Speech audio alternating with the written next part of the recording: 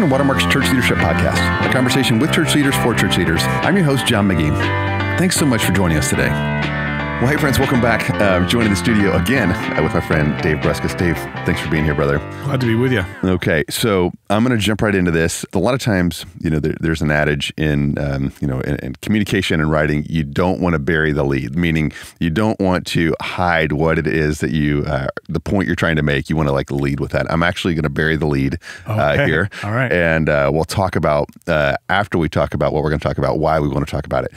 And so to set the scene, recently we were together with our wives, and I knew most of your story. Pam knows most of your story, but she just never really heard you and your wife Kara just kind of share it, in kind of one cohesive story. Just thinking about your life, the last 20, 30 years of ministry, and so we had some burgers and you guys just shared, and it was a pretty holy moment. I learned a lot, and I don't think about this often, but I thought, God, I wish I had just recorded this, and so this is an attempt to do that, Dave, and I appreciate you. I said, hey, would you be willing to share some of what you shared, over a hamburger? And you said, yeah, of course. And so that's what I'd love you to do, and then we can talk about just kind of the why behind that. And so if I can kind of zoom in, I've got this whole tape of your life. I'd love to start at the place where you are going into ministry. This is going to be, your vocational calling. You moved to Dallas, and you got kids. You're working a day job, going to seminary, but you're on the front end of this grand adventure. Everything's going to be great, or probably, I think a lot of times we do at that point in our journey, and then things, take a pretty tough turn. And so do you mind just kind of picking it up there and setting that scene and talking about that season? Yeah. Happy to do that. Yeah. So we were here in Dallas, Texas, going to Dallas Seminary. I was working for an accounting firm then known as Pricewaterhouse. It's got another letter to it now, PricewaterhouseCoopers, something or other. Yep. And I was in my second year of my THM at Dallas, and we already had, Karen and I had been married a few years at the time. Our oldest daughter, Lisa, was probably getting close to 2 years old, and she was pregnant with our only son, David Michael. So he was born Baylor Hospital downtown. We had gone through all the ultrasounds. Nothing was detected during any of Kara's pre-delivery work, and so when he was born, they took him into the nursery. I went back with Kara. We sat together for a while. It was late at night. She asked me to go get him out of the nursery so that she could nurse him. And when I went to the nursery, he wasn't there. And the charge nurse looked a little bit concerned, a little bit worried, and she sent me down to the NICU, which was 1 or 2 floors below. And when I went there, I'll never forget looking in, and I could see him there. And the little guy, had oxygen mask over his face, and his little chest was just heaving. And so the doctors there let us know that he was having difficult time getting oxygenated blood throughout his body. He was struggling to breathe. Poor guy felt like he just wasn't getting any air, and they were going to have to transport him to Children's Hospital, which is a little bit across town, but not too far of a drive. So I just remember there was no diagnosis yet, John. I remember being in the car. My father-in-law, Kara couldn't go because she was still recovering from childbirth. My father-in-law driving me in his old Crown Vic right behind the ambulance that was transporting our son, and I was just crushed. Yeah. I remember not so much being angry with the Lord, but feeling really hurt by the Lord, almost making this argument, although I didn't say it out loud, like, Lord, you've got the wrong guy. Right. Like I'm here in Dallas going to seminary so that I can serve your people, and this is what I get. This is what happens. I have a son that's not well, and I was confused. I was angry. I was sulky.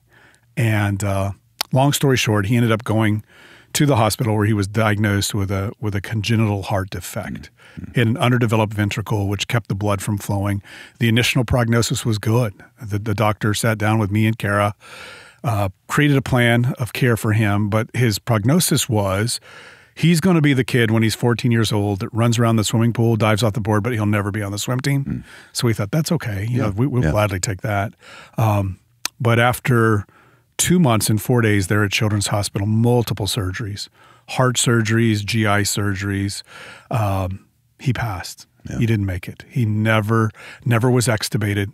So we tried several times to extubate him from oxygen. That didn't work. He just couldn't survive without being intubated. And I just remember that whole season being a lot of things. And one, I've never, especially the day that we buried him and we had his service, I've never felt closer to the Lord in all my life. The Lord is so faithful and so kind. It was as if the Holy Spirit just walked me through every aspect of that day, and there was just such sweet, intimate consolation and care.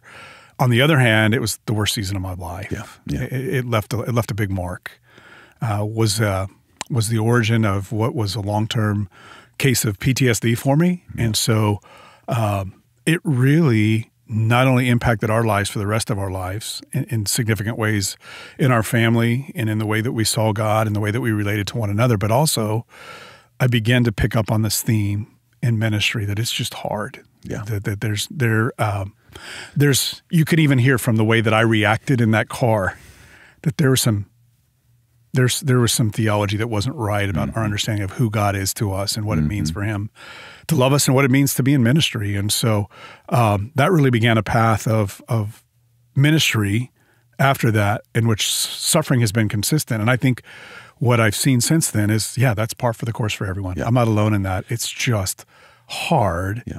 And you get that biblically. You see that in Scripture, that it's just the context of ministry is always hard. And so I've always loved pastors and ministry leaders because I don't know that many people outside of their role and doing what they do that doesn't know them well intimately and personally really have any idea of how hard it truly is. Yeah. Well, that's what we want to talk about today. And, and there's still so much more to your story. I'd love to tease out just a little bit more, sure. Dave, kind of some of the different places you've lived and some of the hard that's happened. And so this is for you, ministry leader, that's on the front end of the journey, to, I think, hopefully calibrate, kind of potentially how to think about what's coming. Those of you in the middle, something that are difficult. Those of you that are toward the end and can look back. And if you've still got questions about your journey, and for anyone who's doing anything of substance, like to set the expectation that things are probably going to be difficult. And I think a lot of times this idea, we'll talk about this some more, is just crept in that God's going to bless us. He's going to make everything great. As long as we serve him, there'll be some special air cover and we're going to have this blessed life. And it just doesn't work that way. And if that's what we're expecting, then it can really throw us for a loop. And so Dave, thanks for sharing that. I remember my wife just weeping as you shared that, and everything else around that season is background noise compared to the loss of your son. But there was so much going on in addition to that. I just can't believe like the compounding effects of some of the things that just kept happening. But one of them you shared, just to give a full picture, while you're in the hospital, something happens back home. Yeah. Something really unfortunate. So we had a real staggered schedule. One of us, me or Kara, always wanted to be there with our boy while he was in the hospital. And so we would go back and forth. So I remember when it was my turn to go home, our oldest daughter was being watched by her aunt down the street. And before I went to get her, I thought I'm going to run in the house real quick and just change, coming out of my suit from working at my accounting job, changing for the evening. And I walked in, I came to the front door and it was open. Walked in the house and the house had just been entirely ransacked. Back door was open. There were things strewn everywhere. I looked around and everything that I perceived to be valuable was gone, and everything that wasn't was just scattered.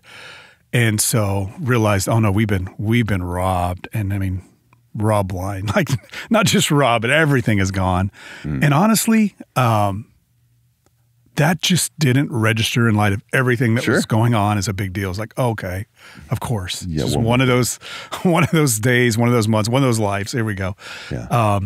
So we filed a police report, and then we later found out when we went back to the hospital that this had happened to several families within the hospital. So I don't know how it happened. Apparently somebody got access to families that were in the children's hospital, got access to their addresses and systematically hit up all their houses and all at the same time. And so, it was discouraging And it was maddening. Anybody who's had a break-in knows just how frustrating it is, the thought of violation. Somebody came in my house and took my stuff. But it was a weird experience because it just wasn't that big of a deal in light of the bigger things that were going on. Well, when you painted that picture, I was just thinking, you're a young dad, you've got a family, you're working, full-time job, and you're doing seminary, and now your son's in the hospital, and then your house is broken into, and just that's enough. I feel like that would do some people in, and there was, we don't have time for it today, but God was faithful and gave you ministry, and it wasn't not all bad. There were some seasons, I think, that God showed up, showed his faithfulness and used you, and that gave you joy. But just when you painted that picture, I just thought how undone that I would be. Okay, Dave, if I can't, I'll just kind of see if I can get the story straight here and move you some zip codes here. So Dallas, season of ministry, obviously season of grief, and then you're going to move around some more before you land up back here in Dallas again at this table. But next stop is where? Was briefly in Seattle. Okay. It was part of a replant there, which was really an exciting thing. Then went back home to Albuquerque, served on staff of a larger church there that ultimately sent me and a core from that church out to plant a church right in the heart of the city, which was both exhilarating and terrifying all at the same time. Yeah. We're really we're serving folks that were very broken. Yeah. It's a really diverse church, actually. Yeah. There were people that were doing well, doing fine, but there's a real broken population, and got to see a lot of hard things in that season as well. Yeah. So again, I don't want to have any I'm not looking for salacious stories here, but you just say I planted a church in Albuquerque and it just kind of lifted at that. It was much more difficult than that. I've got several facts about that season in your life that I love, that I'm thinking of. But when you think about just things with this theme, things that were hard, any of those come to mind? Yeah, there's probably a couple of outstanding stories that to this day, I remember very vividly. One was, it was the middle of the night. It was Good Friday. It was actually early in the morning, maybe 2, 3 in the morning of Good Friday. Had a busy weekend planned.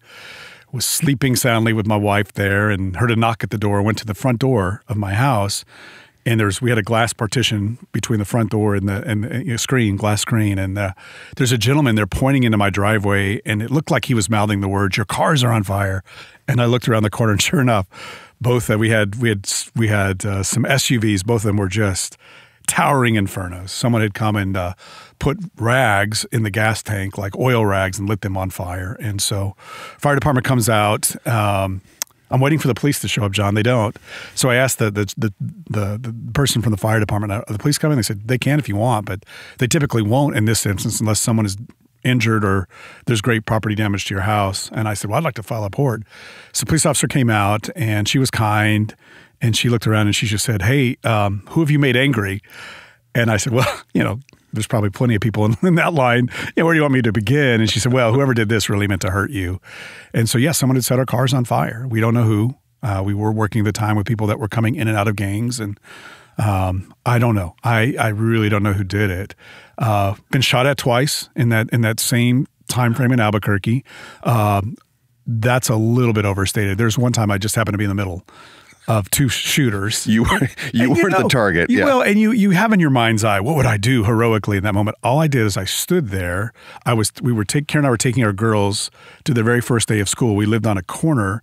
Cars were coming down both sides of the street. One car began to shoot at the other, right across our family. And I just stood there with my hands in the air like, you got to be kidding me. Like, what are you doing? I didn't run and dive. I didn't do any kind of monkey roll and save my family. I just stood there like, what's going on here? And the guy looked at me like, you better go back inside or I'll start shooting at you. And then had another instance where I came upon a robbery. A car pursued me and shut out my back window as kind of we were making our way away. So, those were definitely hard situations. And I think from a ministry implication, you do question, what am I doing? Yeah. Like, am I putting my family at so much risk being in this spot in this time? I am enticed by the opportunity to see lives changed, especially those that it seems like few churches are reaching out to. But at the same time, I think in that season, John, I really began to see the toll it was taking on my family. Yeah. The stress it put on my wife and my kids, and seeing them in danger was tough. Yeah. Yeah. Well, that feels like you've already, we're not even halfway in, and it feels like you've already, had a lifetime of hardship and suffering, but it doesn't end there. So it just seems to find your forwarding address. So you move from there, and it's good. There's great things. The church is still going, and you got to go back and preach at the 25th year anniversary was so much fun, so rewarding, so cool. So God did use that season, but you move from there, and then that's back to Seattle. Yeah. So the church that I was pastoring became the very first out-of-state campus of Mars Hill Church, and when that happened, I went to Seattle to serve as an executive elder at Mars Hill, which is a whole other story in of itself of suffering and hardship and failure. Yeah, which that story is pretty public, and but you were ground zero in all that, and you and I've talked extensively about it. That was a tough season for your brother, but then in addition to that, you've got kid stuff going on as well. With my life experiences, it was there when we were in Seattle. It was one of the most painful experiences I've ever known, and that was our youngest daughter just began to live in a season of rebellion. Yeah. And her heart became very hard towards the Lord and hard towards me and Kara. And in a weird way, I know all pain is pain and there's relative aspects to it. But John, I think that's the most painful season of my life, just her rebellion. And by God's grace, he got a hold of her heart and she's doing good today. But that was a tough season of just not knowing what to believe and feeling like here's this little girl that I love deeply and dearly who just doesn't like me at all right now and is not being honest with me, and I, trying to figure out what's happening and what's going on and what I can do to change the situation, all in the midst of the weight of the ministry at Mars Hill Church, and such a big church and a high visibility church where there's always controversy. It was tough. Yeah. And there's some health issues in the middle of that. After that, we came back, returned to the church that we had planted in Albuquerque. We invited back there to be a part of that. Was there for about 5 years.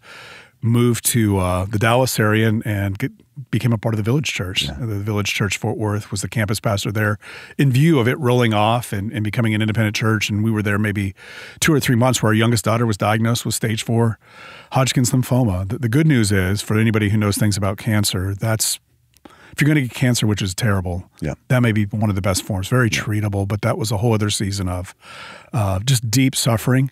In a beautiful way, the church rallied around us, served us, cared for us. We were in the perfect place at the perfect time to go through that. Yeah. The Village Church folks were just phenomenal in their care of us, but it was still a really difficult season, really probably more than anything else on my own internal issues, really began to chip away at this idea that I have to perform all the time because I was not productive. I was not in a healthy, great place as far as sharp mind, on the cutting edge of doing good things in leadership. I was just struggling as I watched my little girl suffer. And so good news is she's now been cancer-free for 5 years. I think she's got one appointment left with her oncologist. Awesome. And if that goes good, John, she's in the clear. So really grateful. That story has a great ending to it. Praise God. Well, and now we're the sandwich kind of generation now, right? We're in between raising our kids and caring for our older, folks who will not live forever. And, and I know Kara just recently buried both of her parents. Yeah, Kara lost both her parents within a short time frame and dearly love them. Great, great parents and the best grandparents you'll ever meet in the world, and godly people, but hard. Another hard. What a strange season where you're welcoming new grandkids in the world at the same time you're planning funerals for your parents, and just disorienting in some ways. And yet again, the Lord is in those places in His kindness and His mercy as well. Well, brother, thanks for sharing that. I knew, I think, all those little bits and pieces, but there was something about hearing those all strung together, and over dinner. I got back in my car. Pam and I drove separately to meet you guys, and I sat. I fired up my car and started driving, and then when it's only happened a few times in my life where you just kind of like you're weeping and you're like convulsing. I was one of those, like I was a hair's breadth away from. Wow.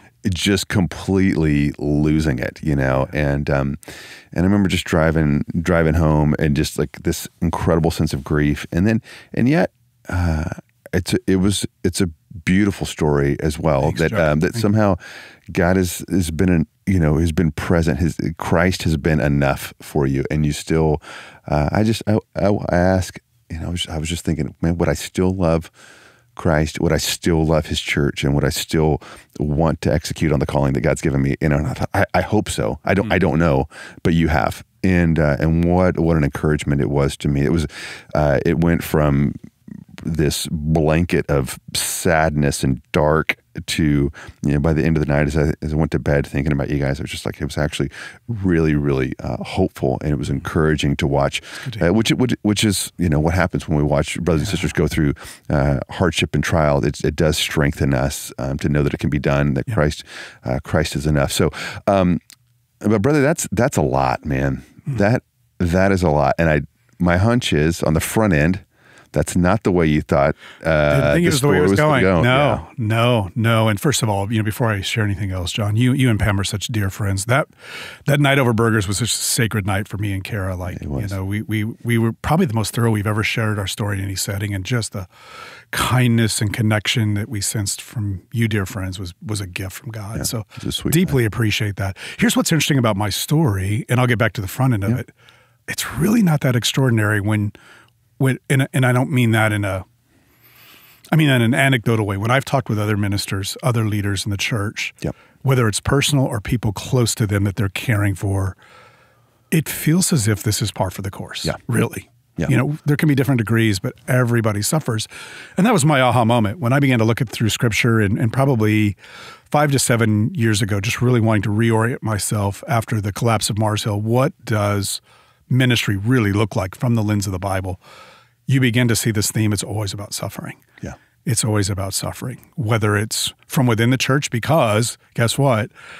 We're saved, but we're all still sinners. So there's just, even in our own hearts, there's constant opposition that we have to fight against in the flesh, against the things that God wants to do. And then from an external perspective, we have an enemy who's alive and well, who's doing all he can to thwart the work of God. And so it shouldn't come as a surprise to us that this is hard. And the context is always suffering.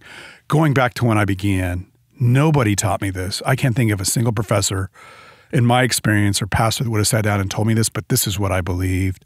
I believe there was this formula to ministry success, that if you just do the things well that God asks of you, on the flip side of that, or in response to that, He's obligated to bring about good things all the time. Yep. Church is going to grow. People are going to love each other. People are going to want to be hungry for the Word of God. People going to want to follow leaders who lead. Leaders are going to get along. There's not going to be conflict. We're going to enter into this nirvana, if you will, where everything works all the time. And truth be known, we'll enter into that space someday, but that's called eternity, when all is made right. And so part of my ministry story is I had to overcome the disruption and disorientation of having very false expectations, unbiblical even. Yes. You could almost go so far as to say, if there is something that someone calls the prosperity gospel, applying the prosperity gospel to my ministry experience. And so that came crashing down, probably with the loss of my son, but it still was something I could get drawn to. If I'll just find the right formula, if I'll just connect with the right leaders, if I'll learn the lessons I need to learn, then everything is obligated to go well. And the reality of it is, the biblical pattern is, part of what it means to be a Christian leader in any context is you model suffering for those you're leading who are also following Jesus. Yeah. Which means it's just going to be hard. That's right. And Dave, so that was like an intersection of things that God was doing in my own heart. And even as I'm still a dad, even though 2 of my kids are out of the house and 2 are in college. Recently, we were together for a weekend, and I sent them some articles and some videos and said, it had to be such an odd text to get. But I said, I want to talk about the part of our weekend away. I want to talk about the prosperity gospel, and I don't know what their faces look like when they got there. Like, are you serious, Dad? Really? Like, we're going to have fun and play games and be together? I was like, yes, I want to talk about this. And just that, Dave, so that they're not pastors. But I just said, hey, this is coming. And here's an observation about the church today. The prosperity gospel is spreading like absolute wildfire, and is probably the fastest growing, kind of expression, or one of the fastest growing expressions, but probably better said, of Christianity in the world. And we look at disdain, we look in shock and horror at that, and it is dangerous. And we may even do another podcast on that. All of this thought around prosperity gospel, but we would say that's not us. Like those are the crazy people. We would denounce that, right? Absolutely, and speak against it as we should because of its dangers. However, there's a version that has slipped in, and you just hinted to it. Hey, if I do my part, then God is obligated to do something in return. Now, that's not prosperity gospel. That's a formula that we've constructed. That we wouldn't say that's not prosperity gospel. That's a formula we've constructed in our minds, and we execute on our plan until and expect God to do something for us in return. Maybe not mansions on multiple continents, but we just expect a good, happy, healthy, self-actualized life. And even more dangerous than that, the people that are listening to this, they actually, because you have a teaching responsibility, a leadership responsibility, you run the risk of saying that God is going to make your life great. Well, you can be faithful and you can lose your son and you can lose your possessions and your family can lose their health and you can be traumatized. And you've done nothing wrong, and nor has God. But his end of the deal is eternity. He doesn't have some deal he's cut with you here in terms of, in terms of like blessing that I think has really seeped into to the church here. And so, I told my kids, guys, you've got to get this. You got to get this right, and we've got to understand hardship and suffering well because they're still young adults, and I just said it hasn't happened yet, but life, not God, life is going to punch you in the mouth. Like you are just going to get laid out here, and that's not the time to decide your theology on suffering and hardship. You decide that now, so that when you get there, you know how to stand up under it. But I was just pleading with him. I think, Mom and I didn't teach you this. Our church didn't teach you this. But because you just are in Christianity in the West, in America, I think you believe that God somehow owes you, and he does not. And if you can lock in on that, I think your life is going to go much better than if you're looking for that blessing around the corner, or that setback is going to be a setup, or any of those kind of ridiculous things that are said. And it was just as a father, just pleading for them. And so, friends, as leaders, I want to plead with you to learn both from Dave, from the Apostle Paul, from Scripture about how to rightly think about suffering that is inevitable, and it's probably going to be part of your story, and you've done nothing wrong, and God hasn't left you somehow out in the lurch. So, Dave, when you think about suffering, you think about your life, are there passages that you anchor on that help you make sense of this, or that help give you comfort, or help you kind of anchor you during these times? Absolutely. I think probably the life and writings of Paul are so helpful. Because, in ministry leadership, we can really look to him. We can certainly look to Jesus and look at his unique ministry, but he is Jesus, and so we look at those who follow him. And Paul just had this continual concept of suffering, and he suffered throughout his whole ministry. But, two passages come to mind specifically. One is 2 Corinthians 12, really getting to the end of him talking about his weaknesses and his struggle. And he says in verse 10, "For the sake of Christ, then, I am content," which that's been one of the most elusive things in my ministry, contentment. "I am content with weaknesses, insults, hardships, persecutions, and calamities." And here's the takeaway: "For when I am weak, then I am strong." In other words, suffering gives us the context. Hardship gives us the context to be entirely dependent upon the Lord. Yeah. And it's the dependency upon the Lord biblically that makes us strong. Yeah. Doesn't necessarily make us successful or fruitful or make the ministry numerically flourish. What it means in that space, I'm strong because my strength is found in God, because all my other sources of strength have been depleted, worn out challenges.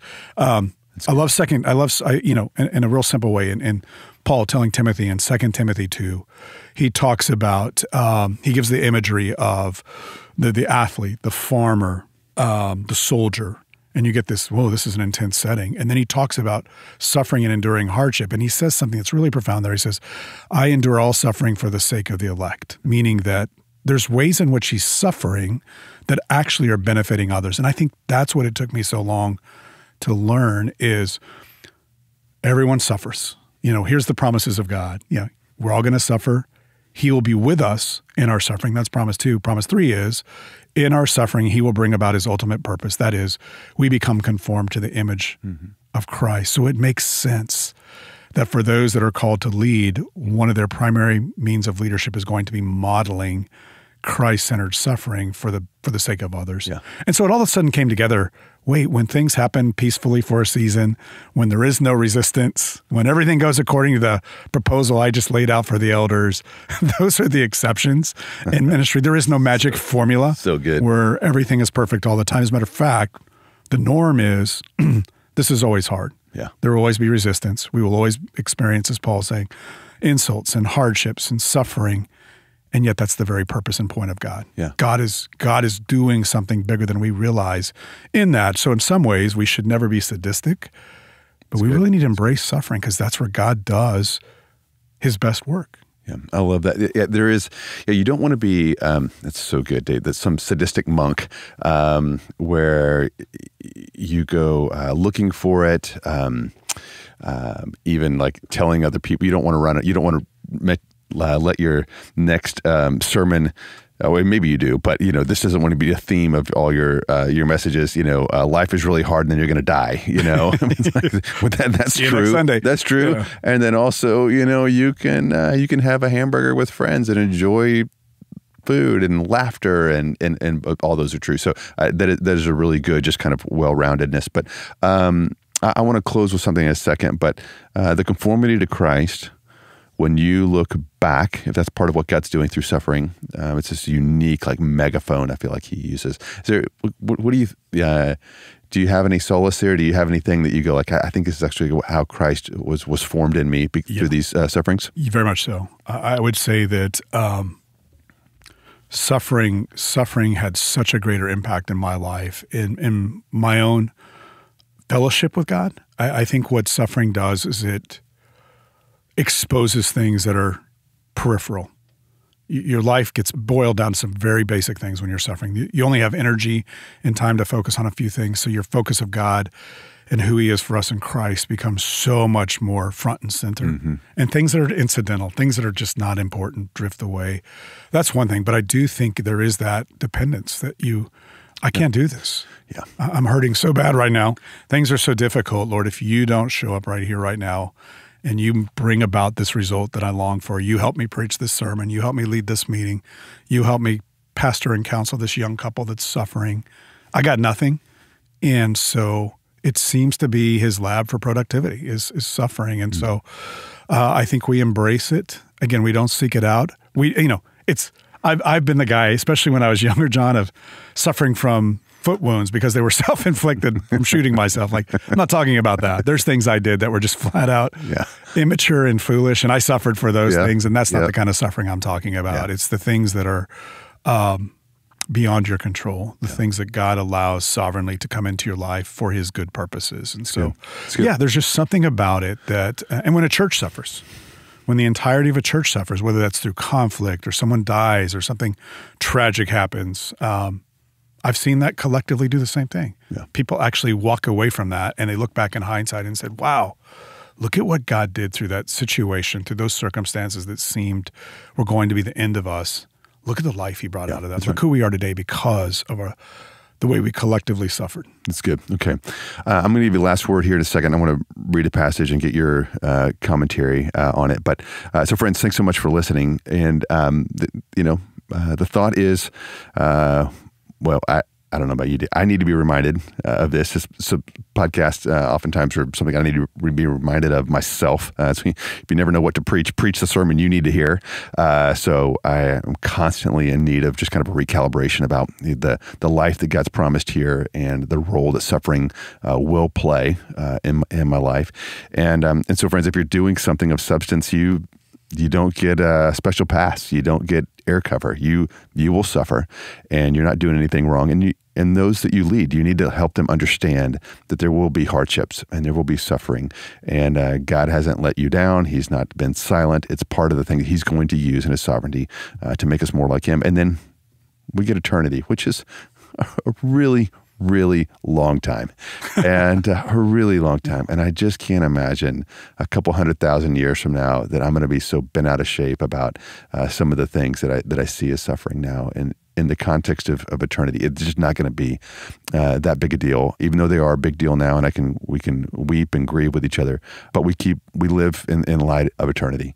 So Dave, this is where I'd love to end. I was thinking about Colossians 1:24 was one of the passages I was thinking about walking into this. So let me read it, and then I'd love any thoughts you have in regards to leadership, and any last charges for those that are listening here. So Paul says in Colossians 1:24, he says, "Now I rejoice in what I am suffering for you, and I fill up in my flesh what is still lacking in regards to Christ's afflictions, for the sake of his body, which is the church." So if we're not careful, that can be a word salad that means nothing. But can you, last thoughts, can you kind of interpret that? Yep. And just give the last charge to leaders.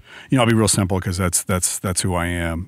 What it doesn't mean clearly. Paul's not saying there's something in Christ's atonement that's lacking that he's making up. He's clearly not saying that. We know that from all the other scripture. What I think he's saying, John, is as he introduces Jesus to the people he's leading and loving and serving, they don't fully understand the extent to which Jesus suffered. And Paul is saying, well, let me be a visible demonstration of who our Savior is for you. Therefore, I'm going to suffer. And he always has this perspective. This isn't about me only. This is actually for your good. God is calling me to suffer for your benefit, namely that you have a better picture of who Jesus is through my hardship and my suffering. Yeah. And so I think that if we deeply desire as leaders our people to really know Jesus profoundly and deeply and holistically in all that he is, then one of the ways we can manifest his greatness is through suffering the way he did through his power. And I just think that's par for the course. That's what we're called to do. We're called to suffer for the sake of others. What does that mean? We suffer through hardship in the strength God provides, embracing the character that Jesus has for us according to his word and the power of his Spirit, so that others may get a better sense of who he actually is. Yeah. So that others may get a better sense of who he actually is. It's a great way to end, brother. Thank you so much for sharing your story. Let me share my story. I appreciate you, John. Well, friends, if you have any questions or comments, ideas for future episodes, we'd love to hear from you. That's clp@watermark.org. That's clp@watermark.org. And we'll talk to you again next time.